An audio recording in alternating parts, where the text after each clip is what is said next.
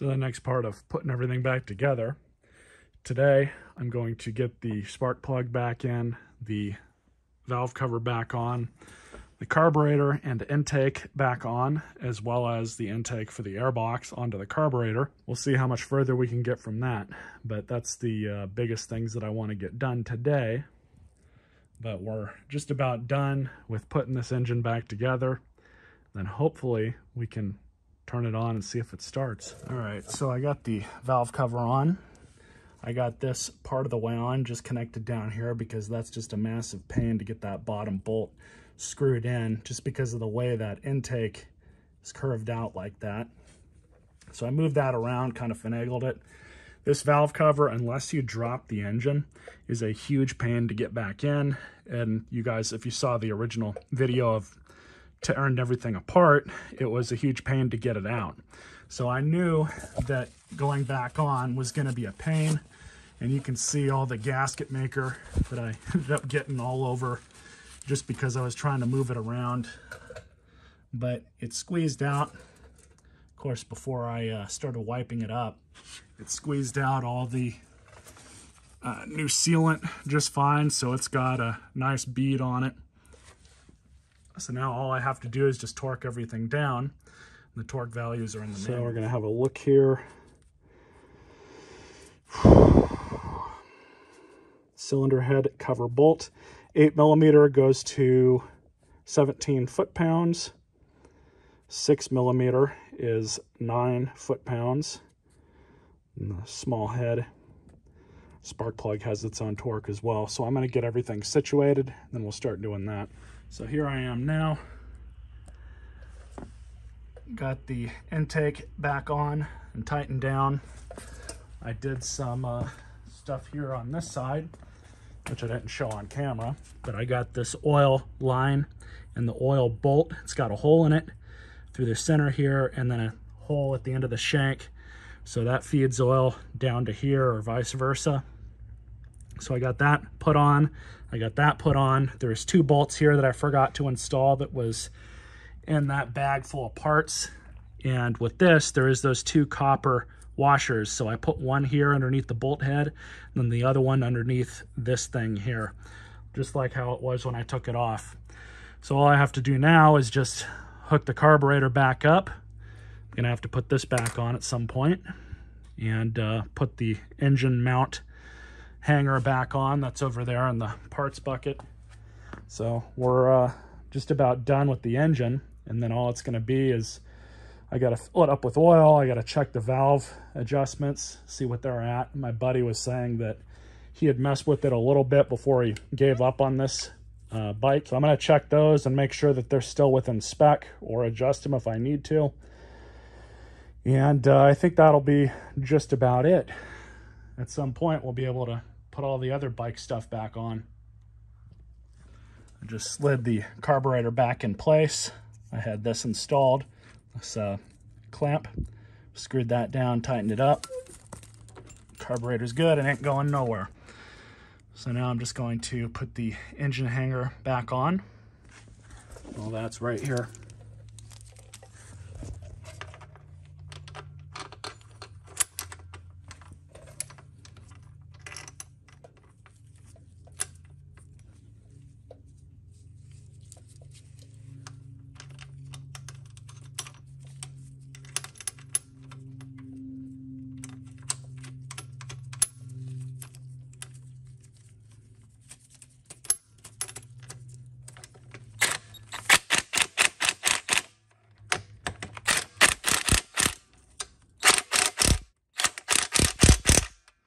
So really the only thing we have left is the air filter, the other part of the air box, the charcoal canister right there in the middle, the exhaust hardware. I got to put the exhaust back on.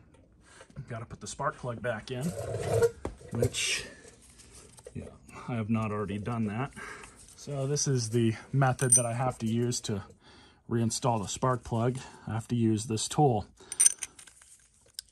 in order to do it, just because it's such a weird angle, and you just have to rotate it in place.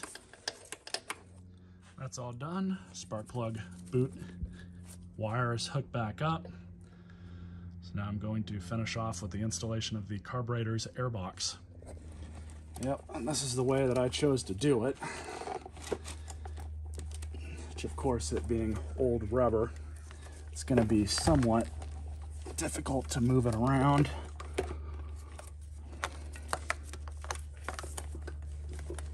All we got to do is just slide it back on. And I could feel it around the other side. That's good.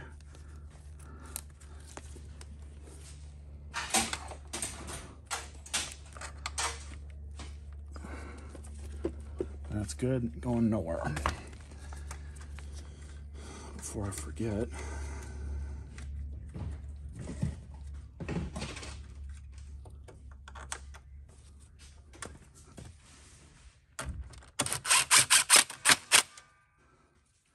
all right, so that's good.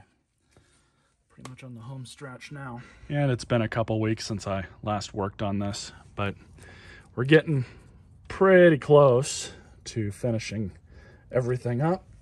So I just figured that we would keep pressing on, and I'll just smash all these clips together and you guys will see that. But anyways, so now I'm about to reinstall the exhaust. This is going to be relatively simple. Kind of wish I had the stock exhaust for it, because when I was younger, I used to like louder exhausts, the Flowmaster mufflers on cars, but as I've gotten older, I don't really care much for that anymore. And definitely on a motorcycle, I mean, everybody says, you know, loud pipes save lives, but the physics of that really doesn't make sense, because if you've never noticed somebody who's got an open exhaust on a Harley, you never really hear them until they're like right behind you or passing you anyways. So when I came to that realization, it's kind of like, not really my thing, personally. Now I gotta pull the hardware out of here and look up the torque value. Can't remember what that is offhand. So I'm likely gonna go with a universal torque on this. Let's find the best way to get this back on.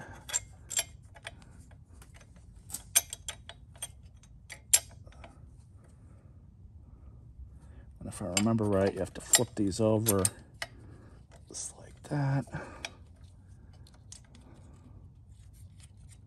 Throw both the nuts on.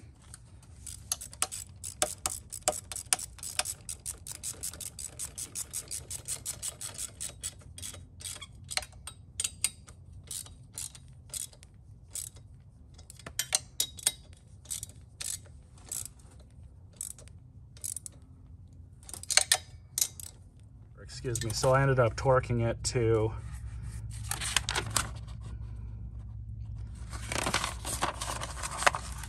I just went with this exhaust pipe joint nut, 12 foot-pounds. You know, a torque's a torque on something like this. You just don't want the stuff flying off with all the vibrations, so I think I'm okay with that. I'm not entirely sure that that was the correct torque. I could have used this universal torque up here at 40 foot-pounds, but I didn't really want to risk that, and seeing that there was such a big split in between the ratings on these, I just figured that I would rather under torque something like that than over torque it. So if it becomes a problem where the vibrations are rattling that off, or you know, I need to tighten up the exhaust system a bit, that's okay. But now I just need to tighten this up. And then I've got the oil change, and I've got the valve lash check, just to make sure that that's still good. That's all tightened up now. Now we're just going to remove the oil filter. I have already checked this, and this in here, there's no oil left in the bike. So those are two other things that you have to open up when you change the oil on one of these bikes. Undo this.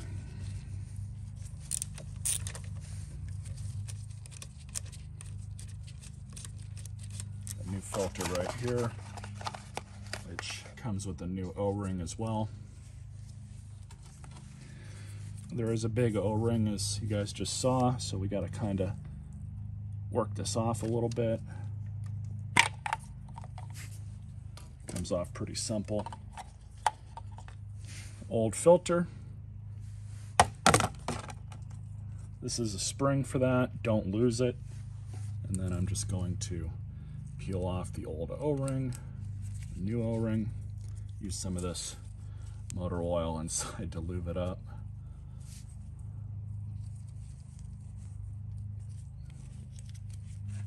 So this cap basically just goes on just like that. And then you want the spring to go back inside. Make sure it stays. You kind of have to turn it to get it to stay. And then you'll have a little nub here just to kind of line it up, but the hole goes right up against this.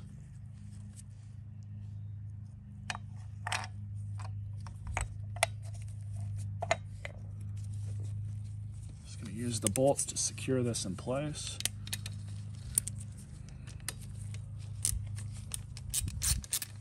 So the filter cover bolts, 108 inch-pounds or 9 foot-pounds.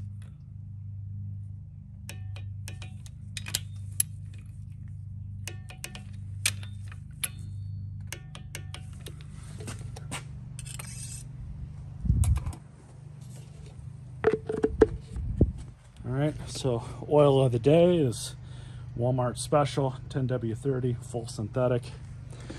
Now this engine's going to take just about 2 quarts, maybe a little bit more. I have a 3rd quart just in case. So I'm going to dump 2 quarts in.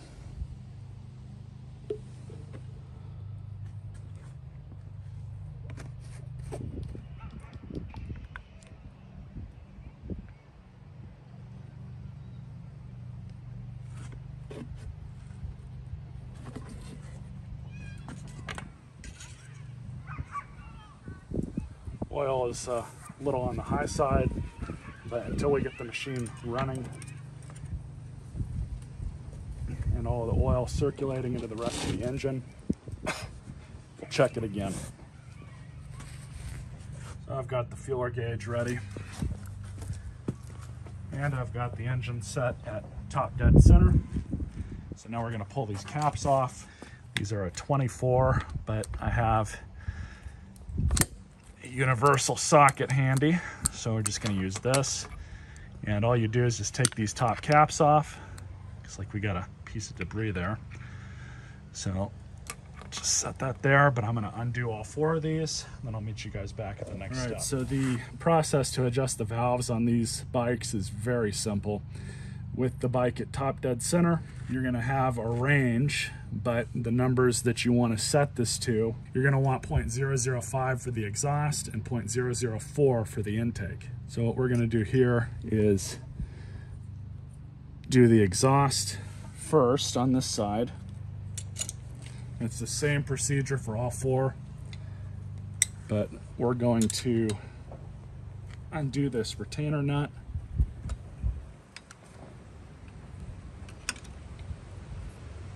So it's off just enough.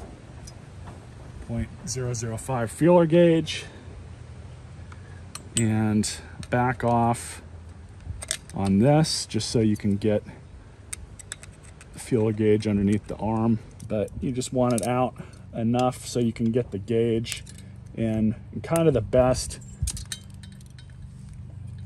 kind of how it feels, you know, the easiest to get it in and out.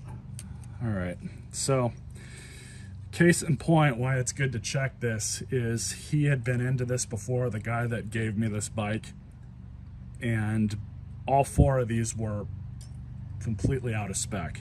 These 2 were the worst. Both the adjustment screws were way out of spec. They were tightened down way too much. So I've got them all the way out. So now we have some movement on each rocker. We got more on the intake than the exhaust, but we got some on the exhaust here. So we'll start with the exhaust first. Got the 0.005, find the best way to get it in there. And really you want just enough tension on it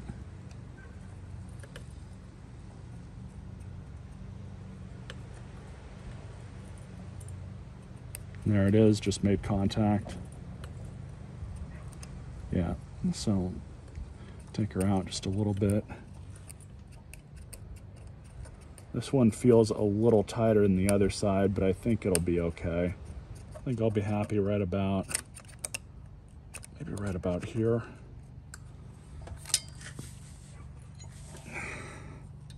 That's pretty damn close, so just tighten her down.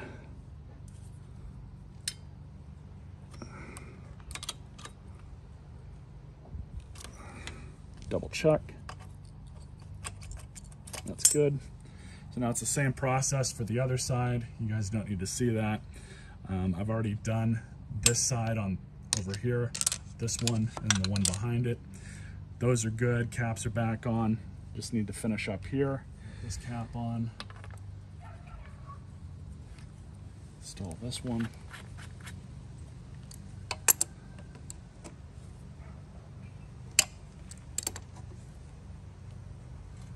Perfect.